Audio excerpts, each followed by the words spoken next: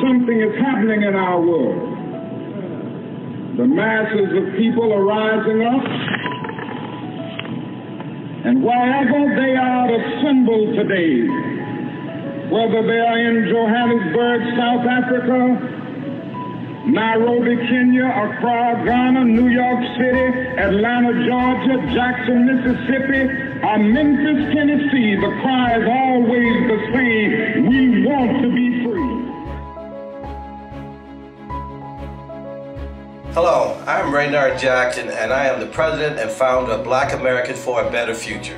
I work every day to make sure Black Americans are part of the American dream by focusing on Black entrepreneurship and business.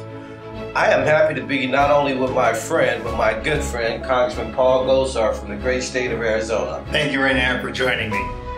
Today we honor Dr. Martin Luther King, and I'm particularly proud of the enduring message from Dr. King. Let us focus on the content of our character. Let us focus on who we are and what we do. Don't dwell on the superficial issues like the color of our skin. Yeah, and let's not forget that true equality means participating in all sectors of society, which means pursuing our dreams and starting our own business. Economic independence brings true freedom. Absolutely. The opportunity to take control of your destiny. Congressman, I know you have a great interest in our national parks.